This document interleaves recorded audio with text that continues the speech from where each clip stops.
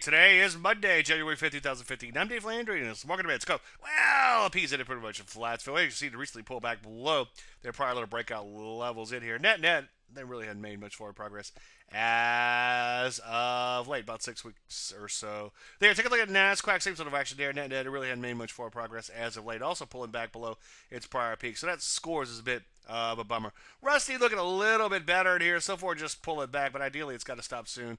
Otherwise, it too will be below its prior peak. Some of these areas in here, these big cap areas especially, losing a little steam, kind of like the overall market. In fact, technology in general also losing some steam. Hardware, software, semis, as you can see, pulling back below their prior little peak. So ideally, we like to see new highs sooner rather than later. About the only good-looking area is utilities, but I'm just having a hard time getting excited about those stocks. See my column for more on that. So let's just wait for entries and be selective on new setups. Any questions? As usual, Dave at DaveLandry.com. I'm Dave Landry, and you just heard Market Minute.